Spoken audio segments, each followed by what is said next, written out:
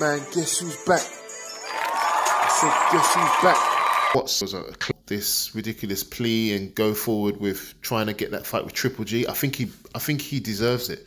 You know, he tried to win a world title of Canelo and lost, and then he also lost to Munguia as well. So he's had some tough losses, and I believe that I think he deserves this chance at Triple G. It's a perfect time for him, and I really want to see Liam Smith go forward with this. At the same time, I feel bad for Chris Eubank, and where he did get the elbow, I do want to give him the benefit of the doubt, but at the same time, I don't like people who hide behind excuses.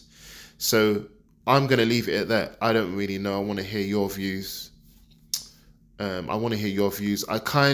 think if I had to say what side of the fence, I would say I'm siding a little bit more with Liam Smith. I don't really like excuses ever.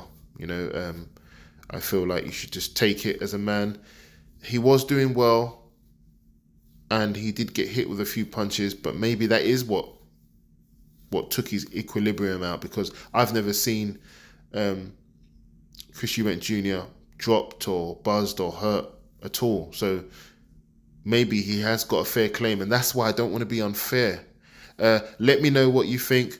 I'm on to the next one. Guess who's back? I said, guess who's back? If you enjoyed the video or didn't enjoy the video, either way, I'm always excited to hear different opinions. So comment down below. Thanks.